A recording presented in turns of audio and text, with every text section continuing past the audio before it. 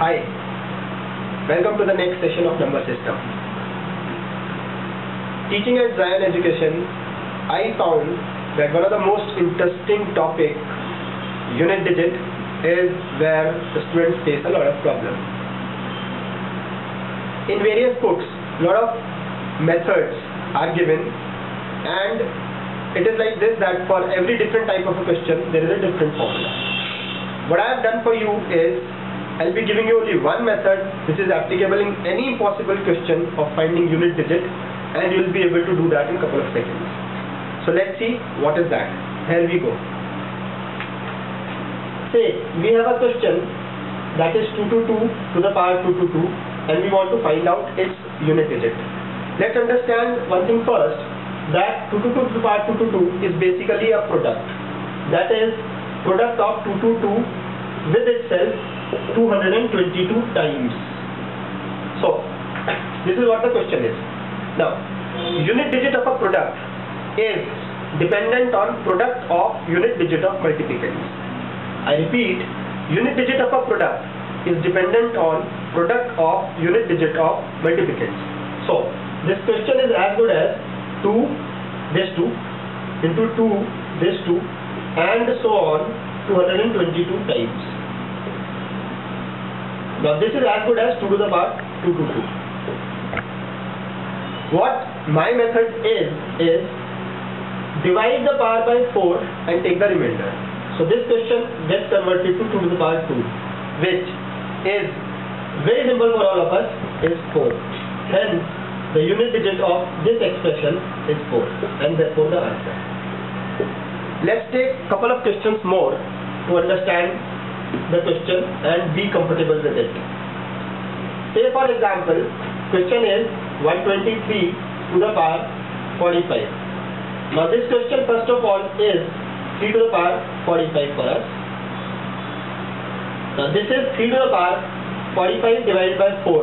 Let's take the remainder 1, which is 3, and that's the answer. Let's go to slightly more difficult questions. Say for example 32 to the power 33 to the power 34. Now this question first of all is 2 to the power 33 to the power 34.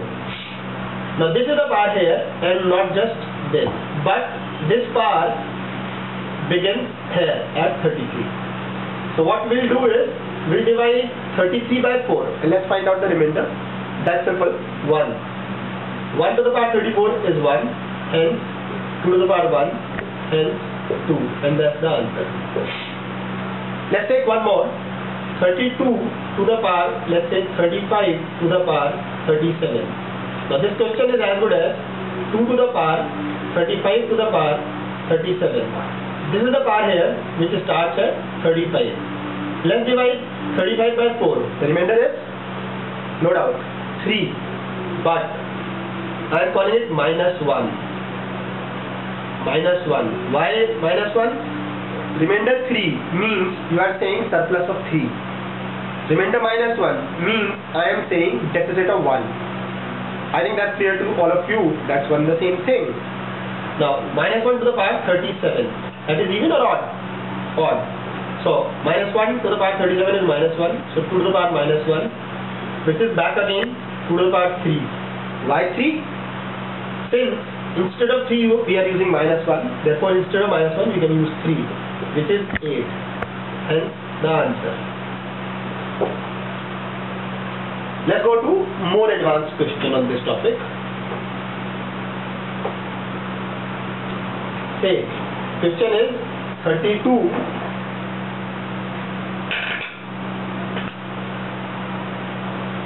to the power 34 to the power 36. So this question is as good as 2 to the power 34 to the power 36. Now this is a power which begins at 34.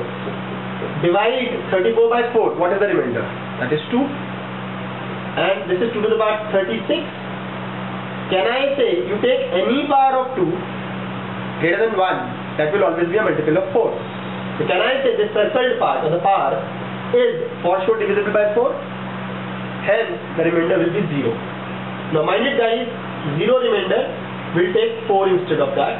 Instead of 1, we have been taking 1. Example, this question.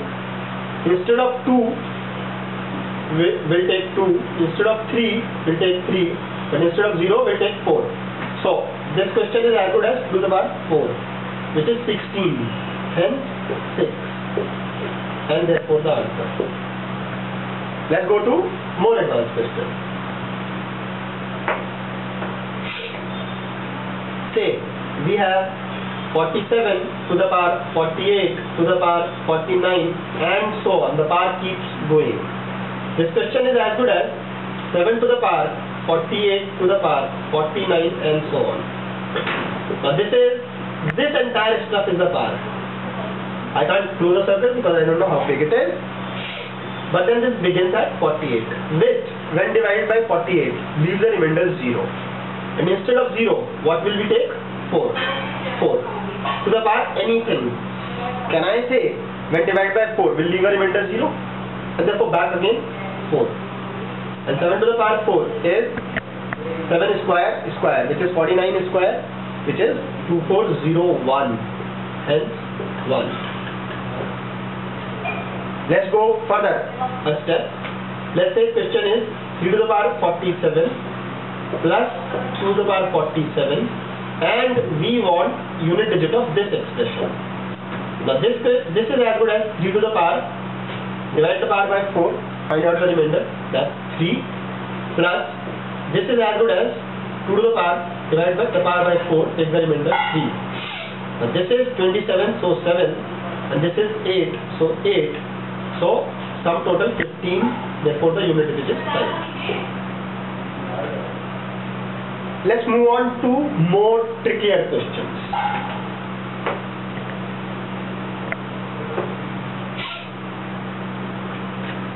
Say for example, 3 to the power 47 minus 2 to the power 47. That's the question. Now 3 to the power 47 from the past question, previous question, is 3 to the power 3 and 2 to the power 47 is 2 to the power 3. Now this ends with unit digit 7 while this ends with unit digit 8. So, now what will be the unit digit of the difference? What will be the unit digit of the difference?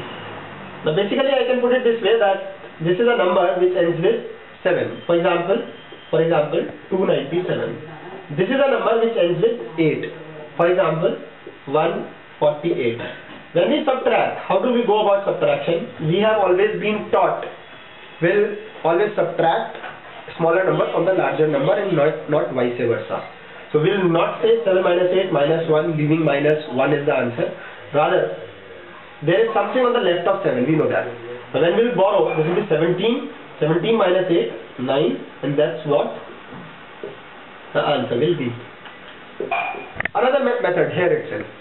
Let's say you end up saying minus 1.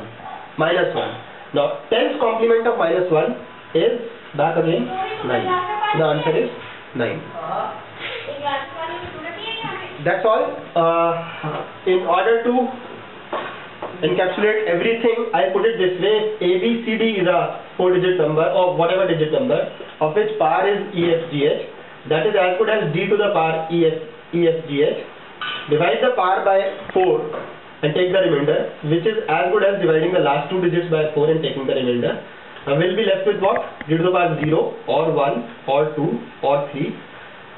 Just keep this in your mind that 0 will be treated as 4, and that's it. And this will be enough for you to find out the unit digit of whatever question.